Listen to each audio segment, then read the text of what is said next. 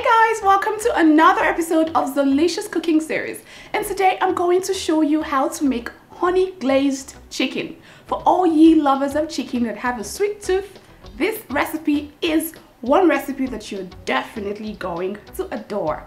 Let me introduce you to the ingredients. For this recipe, you'd need 8 chicken drumsticks, 2 tablespoons of sesame oil, 1 cup of honey, 6 tablespoons of soy sauce, 3 tablespoons of oyster sauce, 3 garlic cloves, 1 medium-sized onion bulb, 1 medium-sized green bell pepper, 1 medium-sized red bell pepper, 1 medium-sized yellow bell pepper, half a tablespoon of cayenne pepper, 1 tablespoon of chicken seasoning, 2 tablespoons of ketchup, 1 seasoning cube, some black pepper and salt to taste. As usual, I'm all about making dishes in a snap. So this dish is one very simple and easy dish, and it's also a very mouth-watering and yummy dish. So let's get right into the cooking process. I'm going to start by throwing all of my honey into this mixing bowl. It's honey glazed chicken, so loads of honey will definitely be used. Look at that. Next up, I'm going to add soy sauce as well, and I'm going to add oyster sauce. All of this is going to add loads and loads of flavor to the chicken before I bake it. And I'm also going to add blended sesame oil. Everything is going to go in. And as usual, you know that I cannot make any dish without adding some garlic. So I'm just going to grating 2 garlic cloves into this mixing bowl as well. You can use garlic powder if you don't have garlic, the fresh garlic, but it's always more advisable to use the fresh garlic because you get loads and loads of flavor from it. Or you can totally skip this process if you don't like garlic, but garlic is pretty healthy, so you shouldn't skip it. An advice from the Zeelicious kitchen.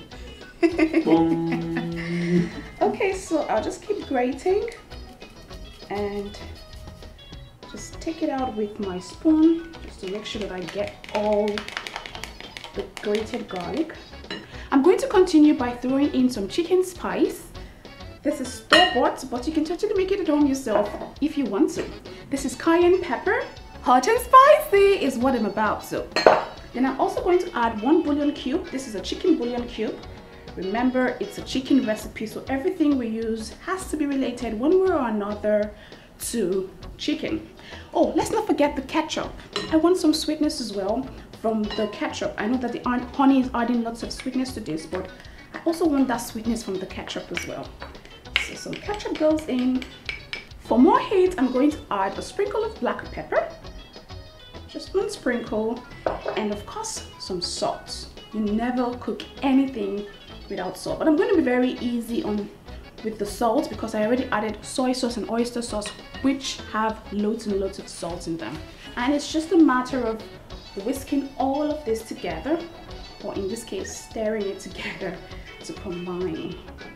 This is looking so good, and my director is just looking at what I'm doing like, what on earth is this girl doing?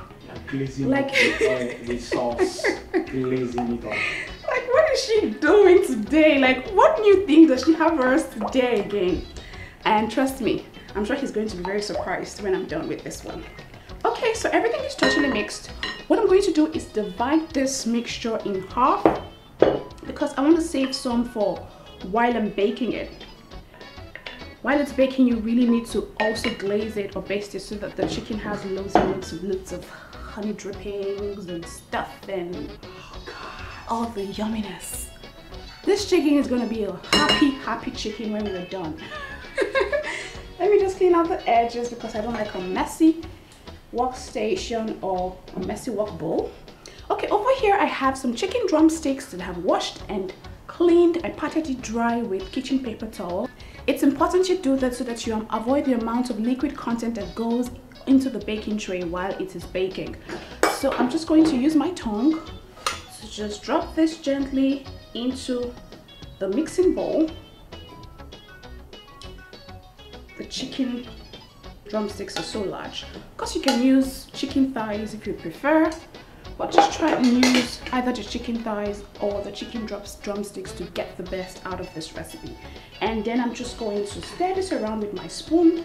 I'm trying to avoid using my hands to do this because it's going to leave it so yucky and so messy and stuff. So if you want to use your hands, go right ahead, but I'm just going to use my spoon because I find that it's going to do the job for me just perfectly.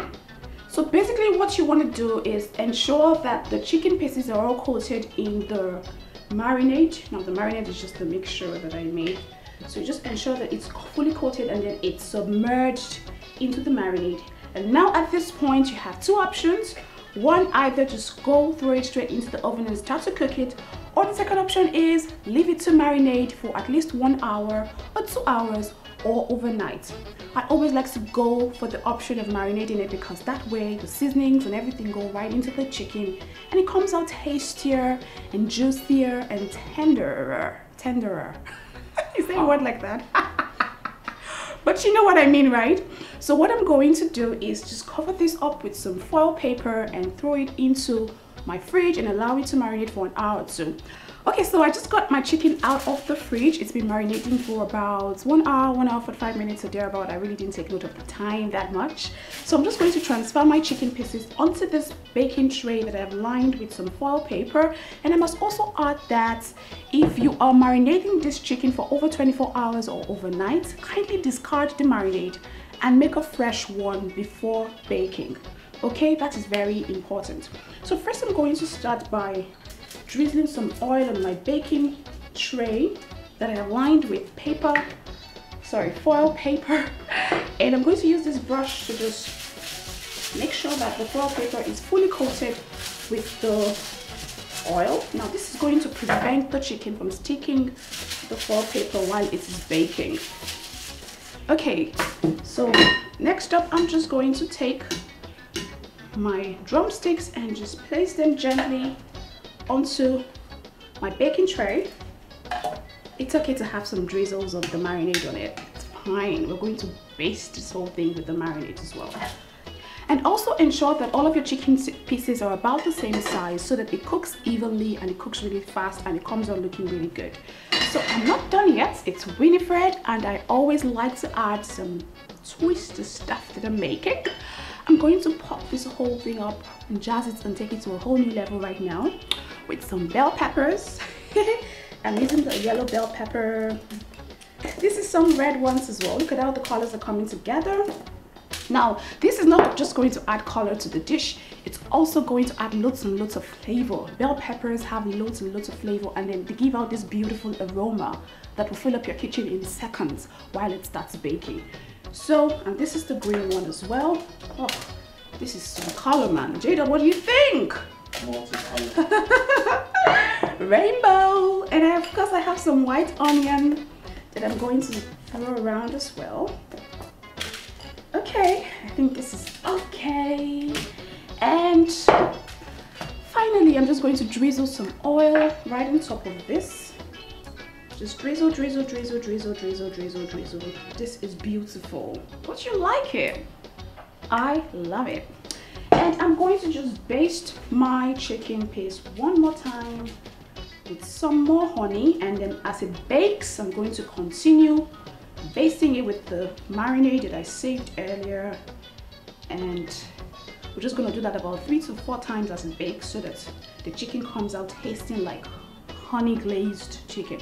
Okay, this looks perfect for me. I'm just going to pop it into my oven that I have preheated to 350 degrees Fahrenheit and allow it to bake for about 25 to 30 minutes or until the chicken cooks through completely. And guess what, guys? I'll be right back. Let me just put this in the oven. I have something good to share with you all and you're gonna love it. Hey guys, so permit me to deviate a little bit from the cooking process.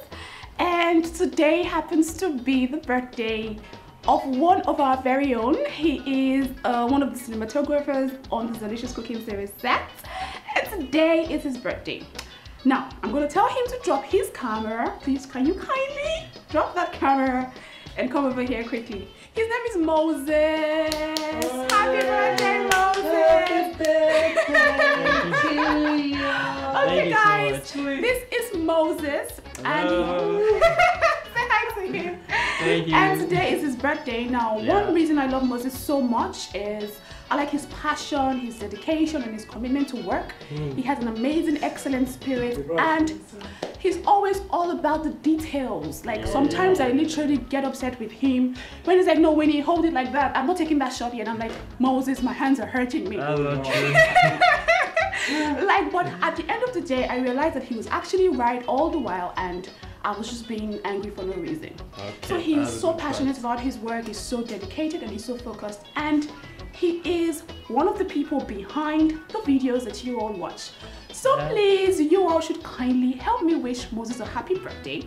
But first, let's sing him a happy birthday song. So, happy birthday to you. Happy birthday to you. Happy birthday to you, Moses. Happy birthday to you. Please. Wait. How old are you now? Please leave on tomorrow. How old are you? That's not to spoil his market. The stick counting, the age is still counting. Okay, guess what, guys? The celebration is not over. We made him a cake. Yes. Wow. Sorry, let me just get the cake. And the cake was made in the Zeelicious kitchen as well by one of our very own, our production assistant, This is the best cake in the world. So you're going to cut your cake, Moses. For real? Yeah. So hold it. Okay. And when I say hip, hip, hip, we all say hooray. Hooray. And then he cuts the cake. So hip, hip, hip. Hooray. So you guys should please kindly leave him a comment down below. Yeah, we're expecting your comments and your gifts. And also you can go to his Instagram page as well and wish him a happy birthday. I'm going to put the link down below. And just in case you're watching this video tomorrow or 1 week from now or 1 year from now, you can still leave a comment. I'm sure he will be very appreciative of it. Okay guys, so this is what my honey glazed chicken looks like. It looks really yummy, right? And very caramelized. This part got a little bit burnt, but I'm not going to call it burnt. I think I'll just call it too much flavor in one spot. And guess what? The honey kind of like makes it really easy and fast for the chicken to get caramelized. That's why you can see it looking all shiny and glossy and yummy and you know, right? Like I cannot wait to have a taste of this. It looks so lush. And do not worry if your foil paper is burnt, like, and some of your vegetables are burnt. It's just normal. And I must also add that about 20 minutes into the baking, I flipped the chicken to the other side as well so that it can brown evenly. Okay, I like plenty colors, so I'm just going to be very generous with these vegetables. Alright guys, here you have it. Honey glazed chicken served and ready to be devoured. Now you know how to make honey glazed chicken. Hurry now to your kitchen and make it for your friends and family. And please send me pictures of your creations. I really always love to see them. And kindly follow us on Instagram, Twitter, and Facebook. We're on there as Zeelicious Foods. I post loads and loads of pictures there, so you really want to keep up with me, right? To get more inspiration daily. And also click the subscribe button down below if you haven't subscribed yet. What are you waiting for? Hurry now and subscribe. I'll see you all in my next video.